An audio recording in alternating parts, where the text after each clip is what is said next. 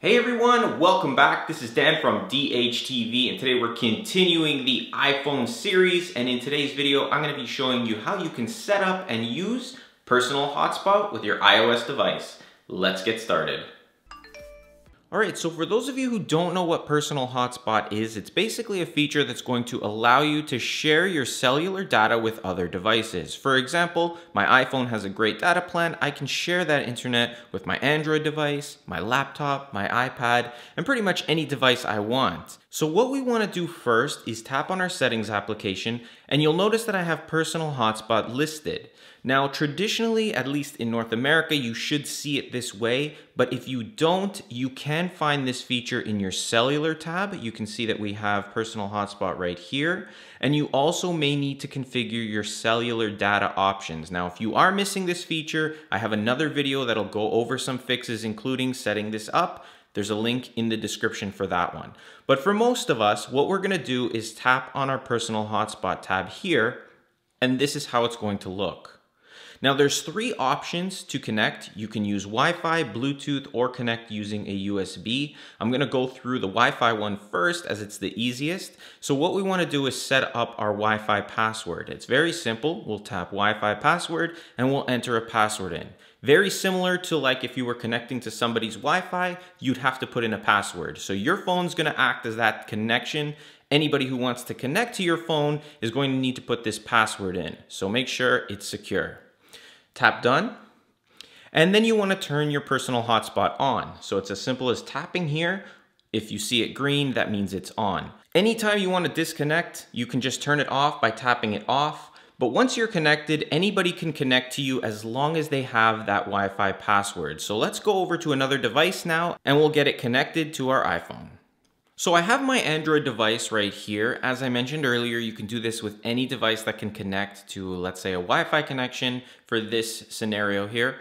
And what you want to do is just open up your Wi-Fi settings. So if you're using an Android device, just go into your network settings. If you're using your computer, find where this setting is where you can connect to any Wi-Fi networks. Now you can see in this network here, there's one called Dan's iPhone.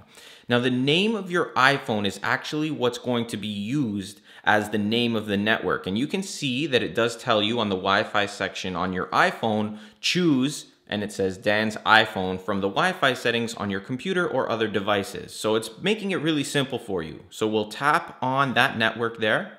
It's going to ask us for the password. Now the password we're going to be using is this one right here, test pass. We'll put that in. And then we'll tap connect. And now you can see that this device is connected. Now you'll notice on your iPhone that you'll have a blue sort of icon over the time.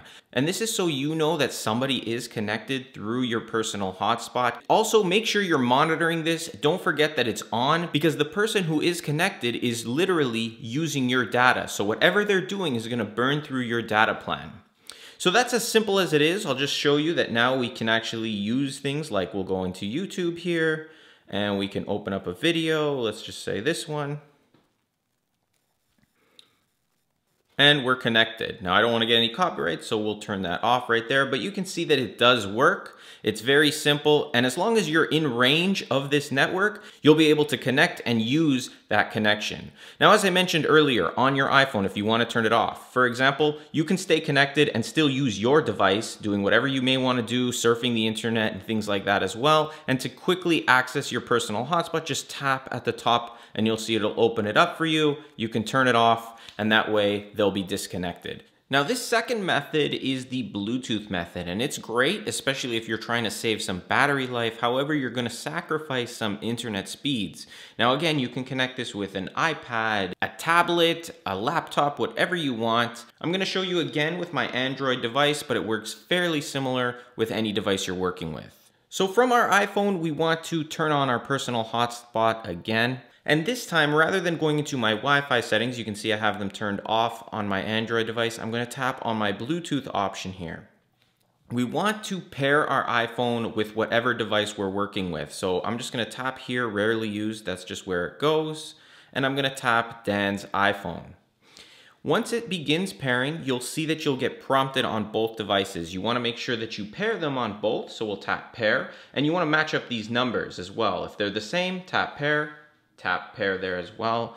And that's going to connect the two devices. Now I'm going to tap on the back option here. You'll see that now in my paired devices that I have my iPhone. And at this point, you may or may not have to go through a few other options. Now, for example, you may have to go into your Wi-Fi settings on some devices and then even pair it and connect it with that name again. So your iPhone's name, you may or may not. For this device here, I don't have to, so I can open up my browser here. You'll notice that it does go a little bit slower. Let's just go to YouTube.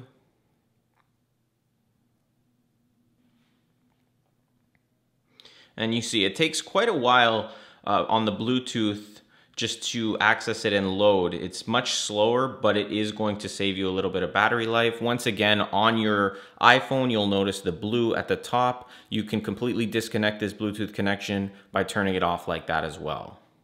Now the final option is to connect using your USB. So this is going to be your lightning cable.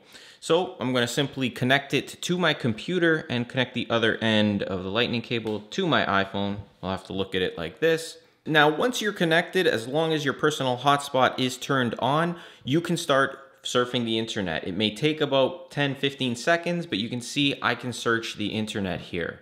And it's very simple. It does go a little bit slower than the Wi-Fi connection, but it is faster than Bluetooth.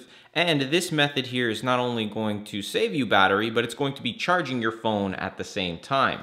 Now, just to show you, I'm going to open my network settings here on my computer. I'm actually not connected to Wi-Fi. My Wi-Fi is turned off, but if I open my network preferences, this is the option that I can see on my Mac.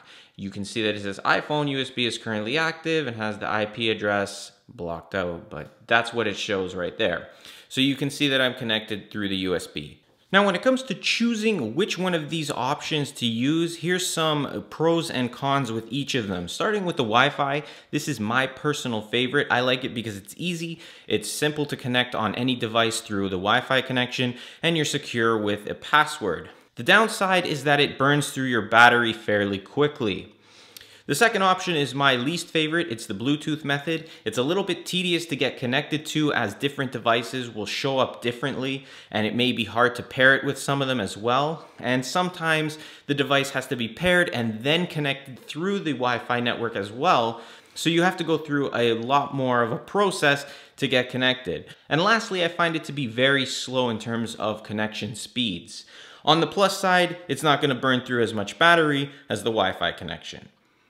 The last option, the USB method. Now this is a great method for a few reasons. For starters, it gave me decent speeds. I, for some reason, didn't get as good speeds as my Wi-Fi, but some people report better or the same. I also found that it's great because it charges your device as you're using it. And third, it's very simple to connect. All I had to do was plug it in and I was connected. Now I'm using a Mac. If you're using Windows or other devices, you may have to go through a little bit of configuration, but that again is give or take here and there. As for downsides, you have to carry a cable around, so that's more things to lose or not have with you when you need it. And secondly, because you're connected through the USB and it's charging your phone, it's going to drain the battery of your laptop a little bit quicker. So that is pretty much it. That's how you set up and use the personal hotspot on your iOS device. Those were the 3 methods. Just choose the one that best fits your situation or the one you like best. And as always, if you have any questions, feel free to ask in the comment box down below. I'm happy to help you out. And I mentioned earlier that there's a video in the description box. So if you did follow these steps today and you're having some issues, check out that video. It'll go over some common fixes depending on the situation you're in. Maybe you don't have the option or it's not available with your carrier. We'll go through that and hopefully get that hotspot working for you. And I also have the full playlist to all the iPhone videos in the description. So if you want to get the most out of your iOS device, definitely check out the full playlist in the description box as well. And lastly, we're coming up to 100,000 subscribers and I'm going to be doing a big giveaway. I'm going to be giving away a whole bunch of stuff, including a Google Home Mini. And that's going to be involved either in a live stream or in a dedicated video. So if you want to take part in that, you need to be subscribed to the channel. So hit that subscribe button and hit that notification bell icon so it notifies you as soon as I post that video, and you have the best chance at winning, because I'm going to probably do an early bird giveaway for the first few people that come in right away. So definitely take part in that. You have your best chance at winning. And as always, I will see you guys in the next one.